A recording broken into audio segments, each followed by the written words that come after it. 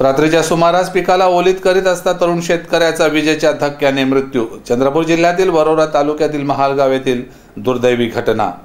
तालुक्यातील महालगाव येथील वसंत जांभुळे हे शेतकरी रात्रीच्या वेळी पिकाला ओलीत करण्यासाठी शेतात गेले असता अचानक त्यांना विजेचा धक्का बसला। गंभीर अवस्थेत त्यांना रुग्णालयात दाखल करण्यात आलं असता डॉक्टरांनी त्यांना मृत घोषित केलं। या घटनेमुळे संतप्त झालेल्या गावकऱ्यांनी संताप व्यक्त करीत शेतकऱ्याचे शव सोबत घेत थेट वरोरा येथील विद्युत महावितरणचे कार्यालय गाठलं। कार्यकारी अभियंत्यांच्या दालनात शेतकऱ्याचं शव ठेवल्यामुळे परिसरात काही काळ तणावपूर्ण परिस्थिती निर्माण झाली होती।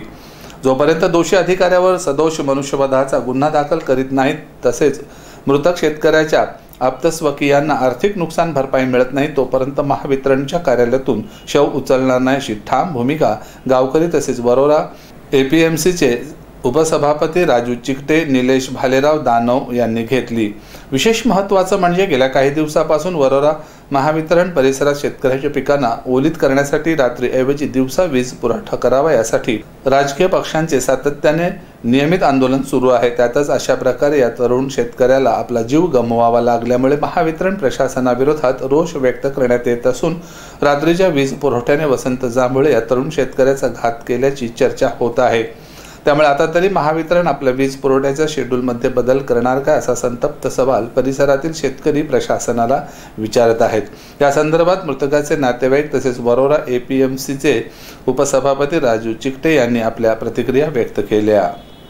आणि दिवसा लाईट द्यावी, रातच्यानं ही लाईट नसता तर ही घटना घडली नसती। वेगवेगळ्या पक्षांनी आंदोलन केले लोड शेडिंगच्या बाबतीत, त्याचं यश म्हणून 31 तारखेला शासनाने एक GR काढला की 1 नोव्हेंबर ते 30 नोव्हेंबरपर्यंत सकाळी 6 ते सायंकाळी 6 वाजेपर्यंत 12 तास विद्युत देऊ असं परिपत्रक शासनाचं निघालं। ते संबंधित विद्युत कंपनीला सुद्धा मिळालं, परंतु त्याची अंमलबजावणी झाली नाही आणि जुन्याप्रमाणेच लोड शेडिंग कायम राहिलं। त्यामुळे 1 तारखेला रात्री लाईन ही रात्री 10 वाजता आली। जर शासनाच्या परिपत्रकाची अंमलबजावणी झाली असती तर सदर शेतकरी हा शेतावर गेला नसता, त्यांनी दिवसाच आपल्या शेतीला पाणी दिलं असतं। तो रात्रीची लाईट असल्यामुळे तो रात्री गेला आणि विद्युतला वायर कटला असल्यामुळे त्याला करंट लागून त्याला आपला जीव गमवावा लागला। शासनाचं परिपत्रकानुसार जर लाईन असती तर हा अपघात घडला नसता।